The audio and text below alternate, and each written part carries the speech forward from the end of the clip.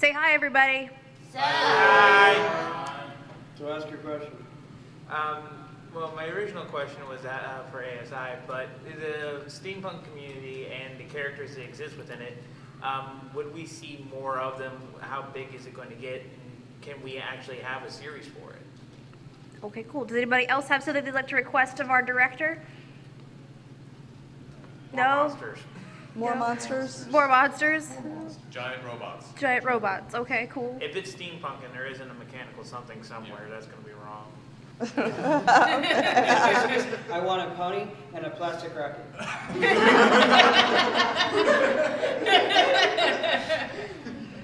Steampunk pony, make it out of gears. Okay, That cool. looks so cool, like functional giant steampunk horse. And, Like a and, Trojan.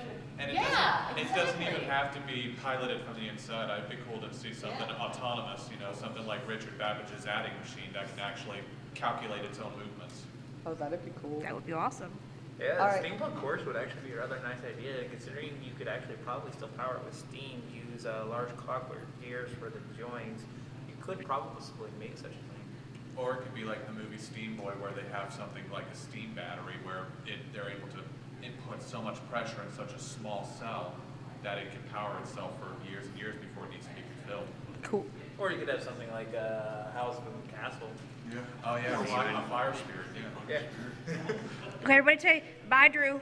Bye, Drew. Okay.